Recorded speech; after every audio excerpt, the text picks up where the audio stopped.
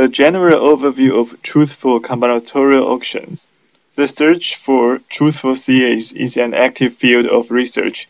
Roughly speaking, two techniques have proved useful for constructing truthful CAs. In a maximal in-range mechanisms, the range of possible allocations is restricted, and the optimal in this range allocation is chosen. This achieves deterministic truthfulness with an big O of square root of m approximation for subadditive valuations, and big O of m over square root of log m approximation for general valuations, and a 2 approximation when all items are identical. Multi-unit auctions. A second technique is to partition the set of players, sample statistics from one set, and use it to obtain a good approximation for the other. See Chapter 13 for details. This technique obtains an big O of square root of m approximation for general valuations and an big O of log square of m for XOS valuations. The truthfulness here is universal, i.e. for any coin toss, a stronger notion than truthfulness in expectation. Bartle et al.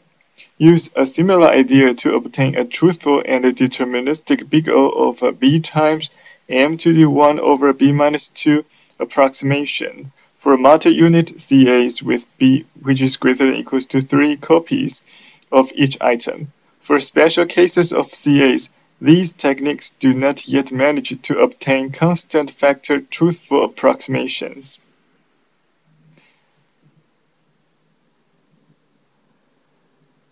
Dobzhinsky and Nizam 2006 proved this impossibility for maximal in-range mechanisms due to the importance of constant factor approximations. Explaining this gap is challenging.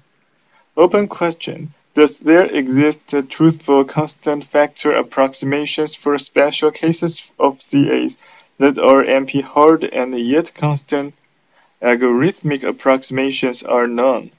For example, does there exist a truthful constant factor approximation for CAs with submodular valuations?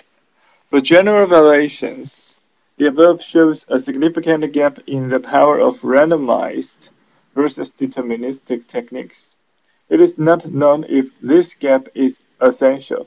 A possible argument for this gap is that for general valuations, every deterministic mechanism is BCG-based, and these have no power. Levy et al. Have initiated an investigation for the first part of the argument, obtaining only partial results. Dobzhinsky and Nizam have studied the other part of the argument, again with only partial results. Open question. What are the limitations of deterministic truthful CAs? Does approximation and dominant strategies clash in some fundamental and well-studied way for CAs? This section was devoted to welfare maximization. Revenue maximization is another important goal for CA design. The mechanism for Bartle et al. Obtains the same guarantees with respect to the optimal revenue. More tight results for multi-unit auctions with budget-constrained players are given by Borges et al. And for unlimited supply CAs by Belkin et al. It should be noted that these are preliminary results for special cases.